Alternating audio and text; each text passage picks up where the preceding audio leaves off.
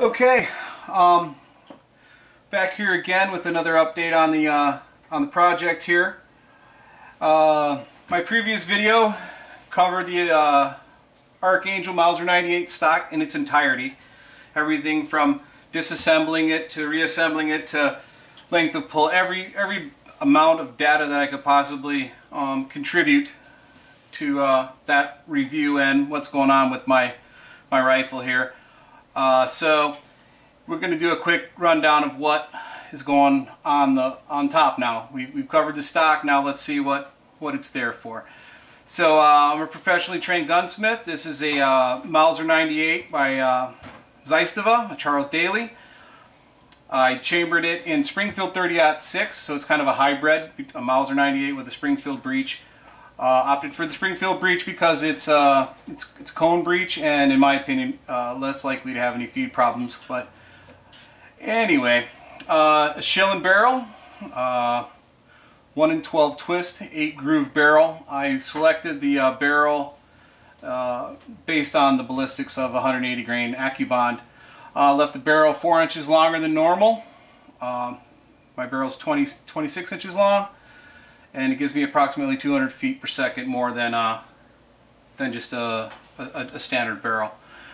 So okay, let's go ahead and check out what we got here. We got the bottom rail here, no big deal. We got a GG&G XD2 bipod that I can't speak well enough of. It's just been an indestructible bipod for me. I think this is my 8th or 9th season with it, and I hunt in the Rocky Mountains, and I literally beat the hell out of this thing unintentionally or intentionally, and it doesn't care. So then additionally, on top here we have the Mauser, on top of the Mauser we have the Night Force 20 MOA rail.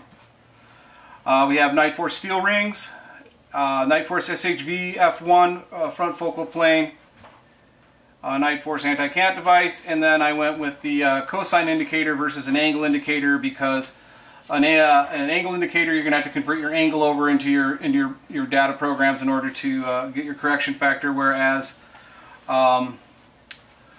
with a cosine indicator, it's going to give you a percentage of what your shot is. So if it says, say you mill at 400 yards, and this says 80, well that 80 reading on the side here is telling you that you need to shoot 80% of 400 yards due to the decline of the shot. So then you would just quickly adjust and dope to 320 yards, which is a lot quicker in my opinion. Through this cup on the end of it, I like to try to cut down that light between my eye and the scope, that cross parallax in there sometimes. Use an old Danner boot, make a leather wrap for the grip.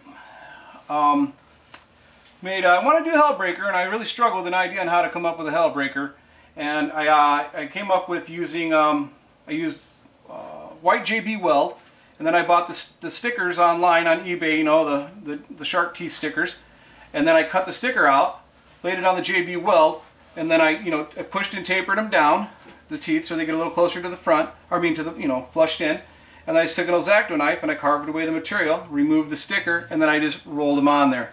I had to make a little piece in the middle, but yeah, you get the idea. It worked out pretty well. And then for the eye, I did the same thing with the white JB weld, and then I left the sticker on there so we can have the details of the eye around there. And again, just smooth it out under there nice. I hit it with my airbrush with a real quick light misting of coyote tan, just to kind of get them a little bit dirty. And I've opted to go this year with an all analog system, not using any electronics this year when I go out west. I'm going to use everything that is right here. So I should be able to do it with the Mill-R reticle by Night Force, which is an excellent reticle. It has a reticle, a smaller reticle inside of it that's just strictly for ranging. So it's a nice little feature. Really happy with it so far. So I guess the next time I'll post something up is when my machine here and I have a nice big beautiful mule deer laying down on the side of a gorgeous mountain in October. So thanks guys for watching, and yeah, good luck out there this year. We're gonna kill some shit. We're gonna kill some shit.